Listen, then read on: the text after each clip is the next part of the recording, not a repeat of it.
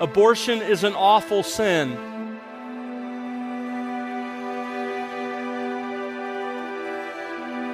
And we're not going to ignore that reality. Depending on what you knew when you participated in that abortion, one of two things is true.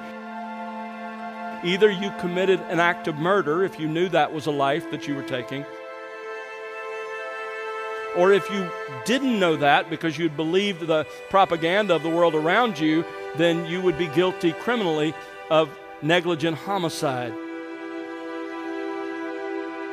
But it's incumbent on us as God's people to be people who understand the times, and these are the times in which we live.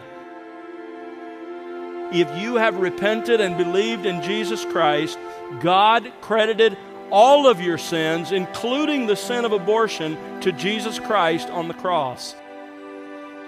Jesus endured all that God's justice required to be paid for that sin. Jesus paid it all.